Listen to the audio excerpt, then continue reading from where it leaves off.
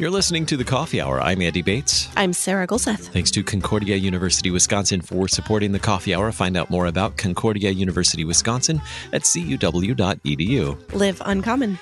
It is September, and we are sharing adoption stories with you. We have another great adoption story to share with you today from our friends at Lutheran Family Service in Iowa. Joining us today, Vic Garcia. Vic, thanks so much for being our guest on The Coffee Hour. Thank you for having me. So, Vic, share with us a little bit of history of the Garcia family, and what should we know about the Garcia family before you even started thinking about adoption? Well, to begin with, which we'll get into, is it's kind of a two-part story. Well, three, if you want to go all the way back to the beginning of my wife and I, adoption has always been part of our family planning before we even got married. This was something that we discussed prior to us getting married in 2010. So being 2022, we've been married for 12 years plus. So this was something we considered, and it took us a while to move forward with, which I can get into in a little bit. So what was that story after you were married? What happened then? Was adoption something that was kind of on the plate right away? You mentioned that it took a little while for you to get into. Well, the little while was not my wife. I'll tell you that. It was me. So, I was so just for context, I work as a police officer. So, security and, worrying about things that she didn't have to worry about that or normal people don't worry about are always in the forefront. So things that I worried about was like job security, where we're at in life, and where my wife was like, let's do it. Let's do it right now. I'm like, we're not ready. So I was the person holding us up. And then when we first learned about adoption, there was talks of open adoption versus not. And, everyone is trying to do more of the open adoptions. And for those who don't know, that is where you're opening yourself to a relationship with the birth parents, which I think is phenomenal and a great thing to do now. But at the time, I was worried about, is there baggage attached to that? What if they want their child back? All these things that I was just not informed about. And I had a hard time trying to come to the realization of what actually open adoption was. So as I learned more about it, I'm like, okay, yes, I'm willing to do it. But it wasn't until like 5 years later after we got married that we really started the process. And so we've been through two adoptions. We have my daughter, who is a wonderful little girl. She is 5 years old. She'll tell you she's 5 3/4 old, which technically she's 5 7/8 if we're going there. And then we have a 10-month-old son who was also adopted. But again, at the beginning was me more so than my wife of like, when are we ready? And I realized that we just have to put it in God's hands. We're trying to control something that shouldn't be controlled other than like, the paperwork and stuff like that. Right. Mm-hmm. You mentioned that some of your reluctance was due to just not being informed, not being educated on some of the matters concerning adoption. How did you become informed and educated on those matters, such as open adoption and some of the questions that you had about that? So our first adoption was through another agencies in Illinois. And before we went to Lutheran Family Services that did our second adoption through. And the agency that we worked with actually did a really good job of providing classes for us. And it was, again, taking the time to take those classes and actually listening and putting away my preconceived notions of what adoption was. And a lot of it was anecdotal and personal stories of other people who have been through it, realizing that, just like anything else, we're not the only ones that are going through this, right? There's other people who are willing to share, who have gone through, who have the same anxieties that have that. And then so these classes and hearing these stories from other people, which I kind of hope to share today, and also the reason why I agreed to do this, is that you're not the only one. And once I realized that this is not something new, and this is actually something really good, and at the end of the day, it was just active listening. I learned to sit down and just listen, and then remove those, like I said, preconceived notions. Mm-hmm. What were some of the stories that you were able to hear from the other families through these classes?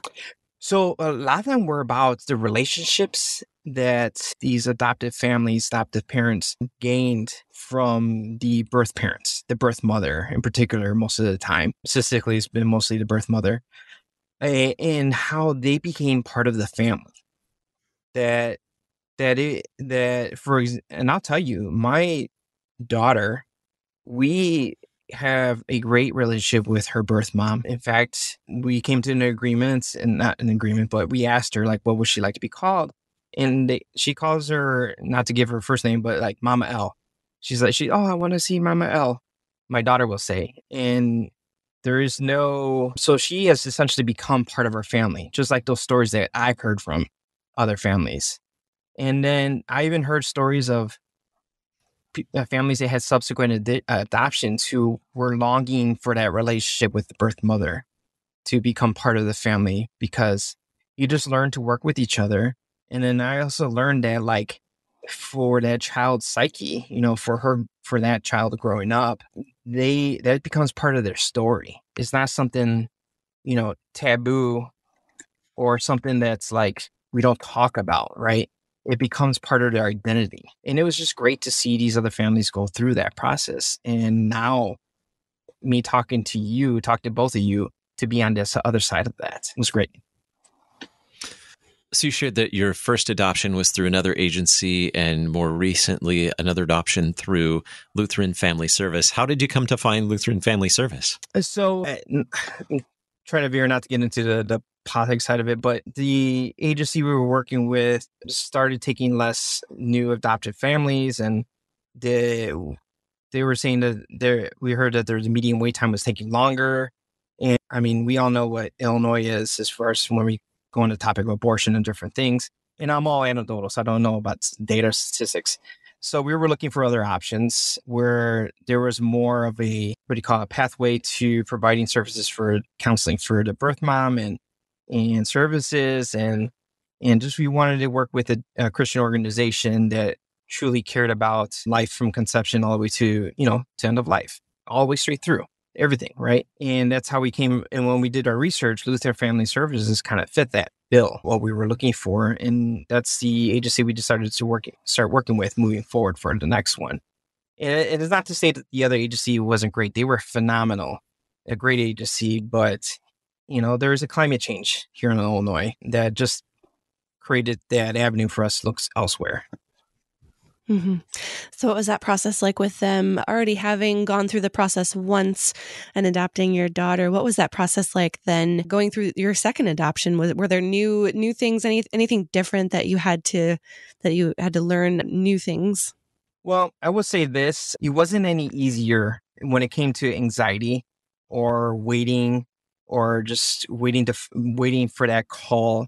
That didn't change. Like, even though we had been through it with our daughter, now going through and waiting for our son, that call, that stress and that longing was very much still there. Like, even though you would say we're experienced, that didn't change or help in that respect. But as far as new, so going back to our daughter, we have a great relationship with the birth mother. In fact, I would say this, and I feel like I would not be doing justice if I didn't share her story a little bit more before I get into that. And so just to give you the miracle of it was we got on the list. And this is, by the way, we're considered an outlier. So let me say this for the listeners. We are an outlier when it comes to how long it took us to wait. We got on the list officially to adopt in August. And we got a phone call in October. And we got a call about our birth mother that's found us through their online portal and just said that she just felt like we were the match. And when we first met her, she felt as she had made the courageous decision to place her daughter for adoption. May not be clear in using that word courageous. And she felt that this beautiful baby that she was going to have was meant and was a gift for a family like ours. And like she believed that from the beginning when she made that decision. And she was supposed to be born, later in the month of November. and she was born like 10 days later. And we were holding her in our arms no less than 3 hours from birth. And from that point forward, we just had this beautiful relationship develop with the birth mom, that she's gone on outings with birth mom, just the two of them. So having that base of experience of like just wonderful connection, God-given like blessing of it, like it's hard to walking into the next adoption, not wanting that, right? Not wanting to expect that. So that was a little hard because last adoption was different. Birth mom was an undocumented immigrant. And obviously with that, there's a little bit of fear of giving too much information, right? Giving too much information where she's at, giving too much information of her status. So it's been a little bit of a struggle trying to figure out a way to have an open relationship, which we do want, but we also understand the complexity of the situation. So that's kind of something new that we're kind of dealing with, and we're asking for, God's graces and how to handle this. And because if we think about long term, we're going to have our daughter who has this beautiful relationship with her birth mom, and then potentially we may have our son who will see that but may not have that. So that's kind of something new that we're learning to navigate, or we're trying to figure out, that we're praying about, or trying to reach out to the birth mom. So I don't know if that answered your question, but I kind of went a ways on it. Mm-hmm. Yeah. Yeah, that really gives us a picture of some of the complexities that you might that are a part of adoption, and what challenges you might face, not only now, but in the future as well. Let's go back to the preparing for adoption, even for your first adoption. What are the steps that a family goes through typically to prepare for an adoption?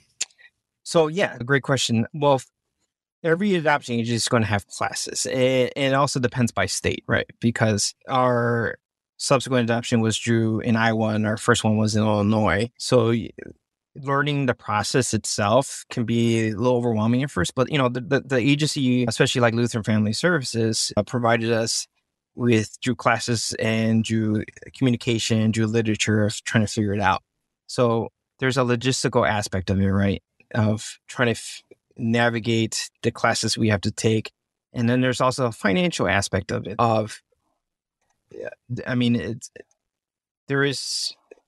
It's not hidden. It's not financially easy for most people. People are in different states. So one of the things is figuring out our budget. And it's not a cheap thing. By the time you pay for all the administrative fees, it's quite expensive. So that's one of the things that we had to take a hard look, was not only learning and educating yourselves about it, taking the classes, but also aligning ourselves, making sure we're budgeting, we're saving, we're doing all these things in a way that we are prepared for that child when it comes, and when he or she arrives, that we can support her and support him, but also make sure that we're not doing it detriment to our own family, right? And then for us, praying, right? Praying ourselves, that we open ourselves up and relying on God, that at the end of the day, we don't know who's going to call us.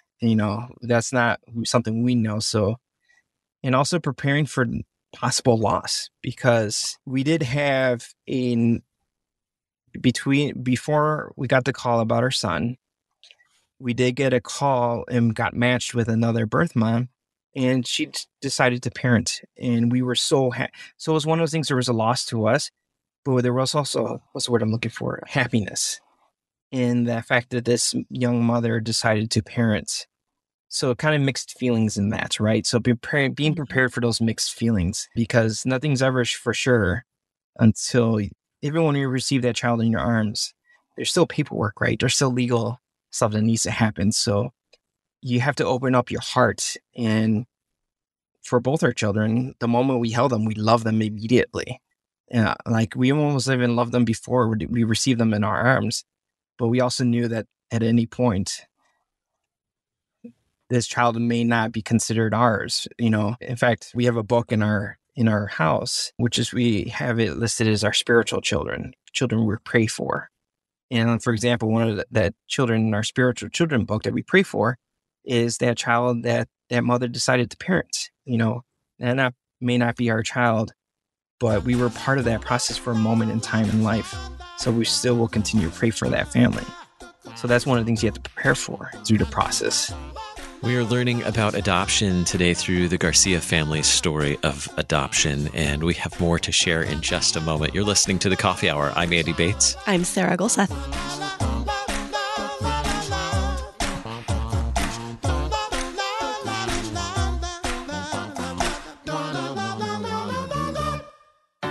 At Concordia University, Wisconsin, we believe you were created for a reason, to use your God-given gifts to help others, to live a life of self-sacrifice in a me-first world, to live a life that's uncommon. Whether you're taking one of 50-plus online programs or learning with us in person on the shores of Lake Michigan, you'll be equipped to make an uncommon impact. Learn more at cuw.edu. Concordia University, Wisconsin.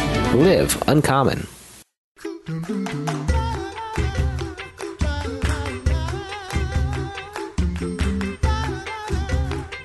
Welcome back to The Coffee Hour. I'm Andy Bates. I'm Sarah Gulseth. We are sharing adoption stories this month, and today we're learning about the Garcia family's adoption stories, plural, with multiple adoptions, and learning about both adoptions. More recently, an adoption with Lutheran Family Service, and our guest today is Vic Garcia. So, Vic, you've shared with us the stories of how you've gone through the adoption process, how that's changed your family, and how that, as you shared right before the break, how that's been very important to you in your lives, that not only the children that the Lord has placed in your family through adoption, but those that you've gotten to know through this process that didn't necessarily end up in your family as your children, but you now have a connection with and continue to pray for, even if you don't get to know them throughout their lives, continuing to pray for them. That says a lot about what it means to be a parent and to care for and love a child. Mm-hmm. Let's go back to the times when you mentioned earlier about meeting your child for the first time. Let's talk about your daughter, and then we'll talk about your son as well. The moment that you got that news that your child is born and you get to hold them very soon.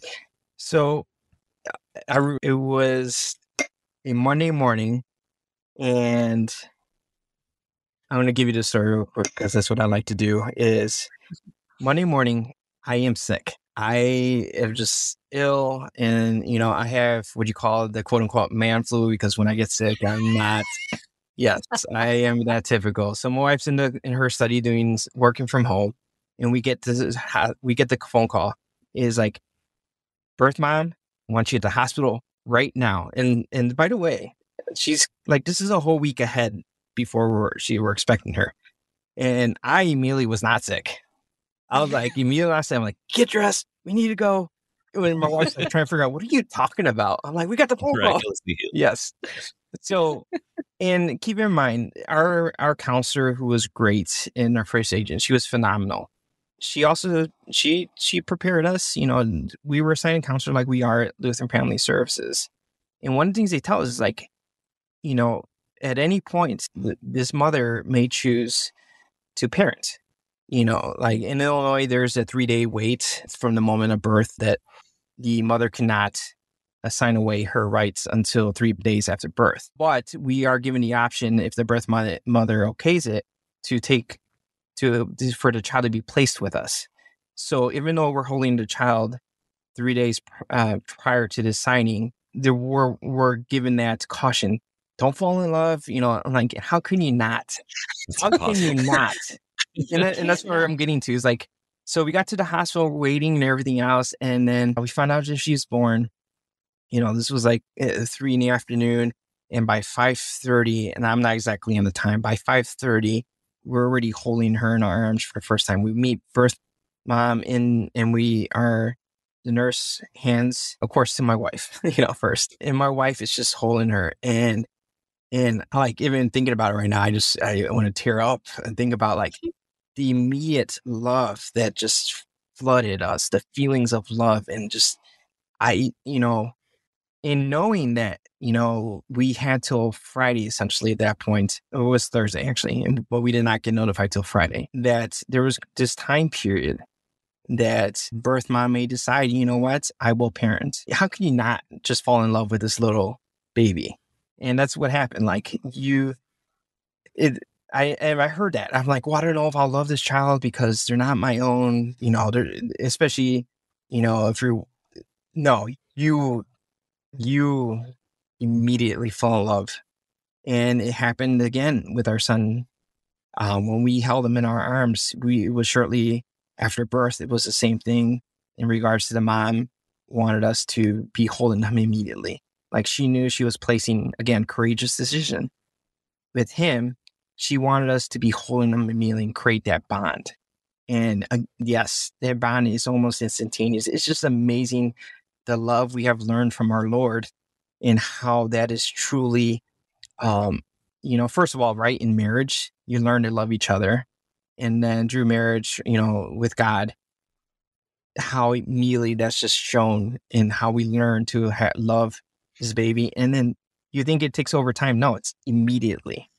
And like I emphasize that, I cannot emphasize that much. It was immediate, like immediate. How has it been? You mentioned your son is what, 10 months old now? Yes. I'm not going to How get has into it been? questions with him, but yeah, 10 months old. Yeah. How has it been with the two of them together? How is older sister with her with their little brother now? So we, again, giving context, from the beginning, we talked about adoption with her. Do you want a baby brother, baby sister? And then any given week, it's like, I want a baby brother. No. This week, I want a baby sister. No, baby brother. I'm like, well, we can't decide. Is God, what God gives us is what's going to be. And then when we told her when we found out it was baby brother, she's like, oh, I'm going to have a baby brother. I mean, she was so excited. I mean, we jokingly tell people that her son just has to get used to her hugs. He just has to, because she's always like, oh, I'm hugging. And she gives these fierce hugs of just like, I love this kid. I love this brother of mine. And like, he's just got to get used to it because that's how she is. She's very loving and very much of an extrovert. So she makes friends with anybody. And she very high energy, and she shares that with her brother very much so.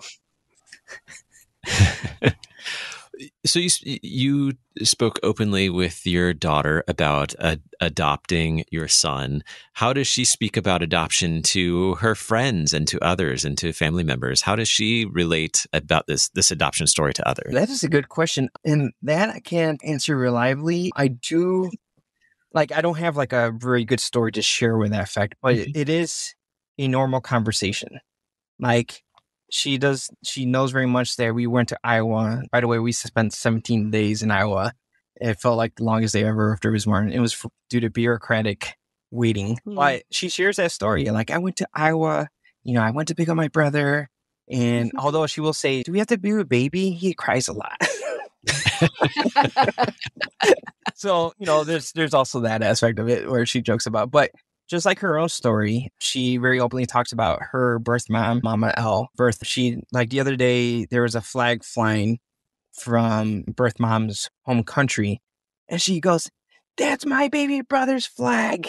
That's my baby brother's flag. And it was just kind of funny that she recognized that. So she, not to be able to answer the question more fruitfully, and it's a normal part of conversation is what I'm trying to get at. So it's not something that's hidden again, right? It's very open. Wow, what a story. I love it. Yeah. Anything else you'd like to share with us about Lutheran Family Service and your experience with and through Lutheran Family Service as we wrap up our time together today, Vic? So I will say this. My experiences with Lutheran Family Service was phenomenal. In the counselor that we worked with there went above and beyond. And you could tell that the love for people, that God teaches us was there. Our counselor, because, there's, at the end of the day, they have to follow the law. There's only so much that they can help, right? There's still human laws that we have to follow that kind of constrain our ability to help birth moms to a certain point, right? But our counselor definitely showed the love that in Christ's love of extending her empathy, her sympathy, her reaching out to birth mom and helping her, especially as I already stated earlier, and being undocumented. Again, the whole idea of caring for life from conception to death, right? Always straight through. And here's this human being that needed extra care, or not extra care, just, I don't want to say extra attention, but with love. And she did it.